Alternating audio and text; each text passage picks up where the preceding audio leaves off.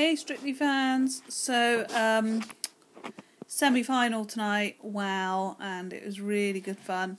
The first round of dances seemed to be a lot weaker apart from Frankie and Kevin with their Argentine tango, which was just sensational and took my breath away completely and is probably my favourite dance of the whole series so far, apart from Caroline and Pasha's Argentine as well.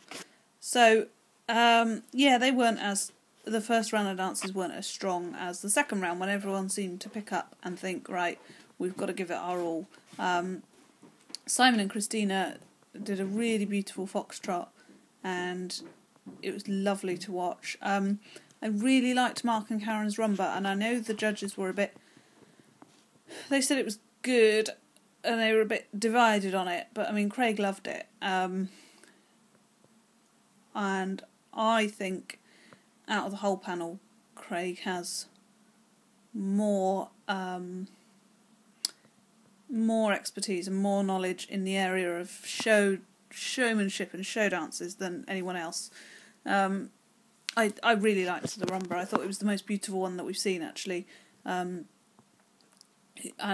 you know, I liked Frankie and Kevin's the first time. It was very different. It was a very different take on the rumba, because it was about more of an innocent childhood love. And I enjoyed it. But yeah, I thought Mark and Karen's was better. But the end with Caroline and Pasha's salsa just blew me away completely. I was really astounded by the sheer level of excellence, basically.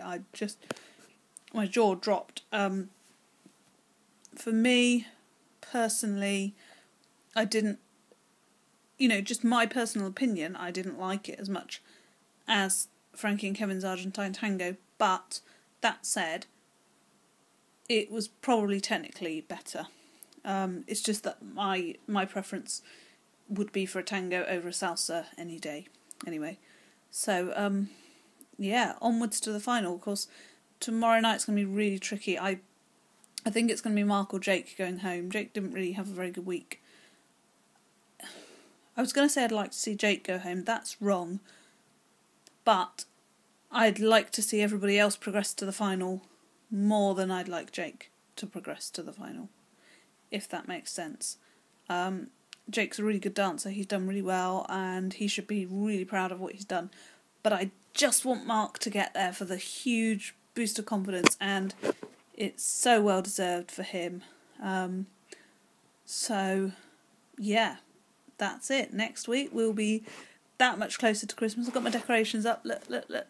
See?